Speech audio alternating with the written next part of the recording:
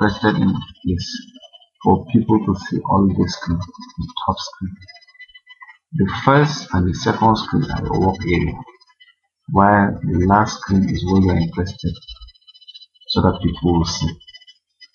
But if you connect your laptop to your projector, everything that you see like this, that is what they will see, which is not good. So what you need to do is for you to split your screen into two. Your computer now becomes your primary screen, while your projector becomes your secondary screen. So in order to do that, the first thing you do is you hold down the Windows key on the keyboard, and there is a Windows key on the keyboard. I think there's a third, depending on your computer, but most computers is the third button when you're counting from the left. You see the sign of Windows. You just hold down the Windows key. After holding down the Windows key, then you now press P. This window appears. Use your mouse and select this extend.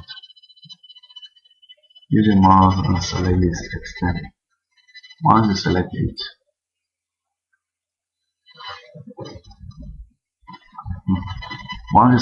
it's now showing, it's now telling you that you have two screens. And you have your primary screen and you have your secondary. And your primary is this, and it shows everything that you are doing here, while your secondary only shows this. When you do that, you come here and click. You see primary monitor like this.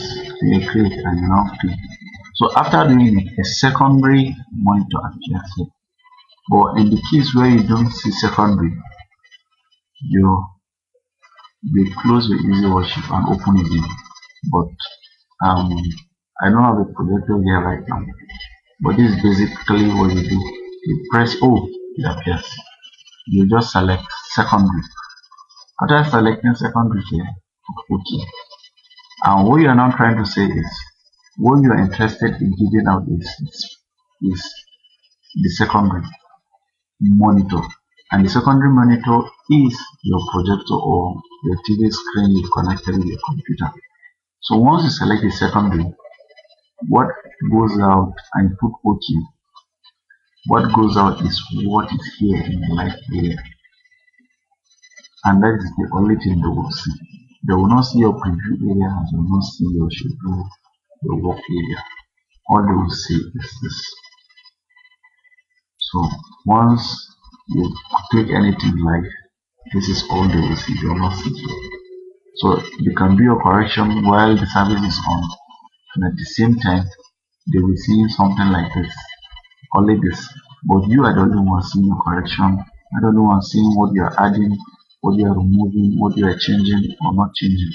I the only one that will see it. So that's that about easy worship.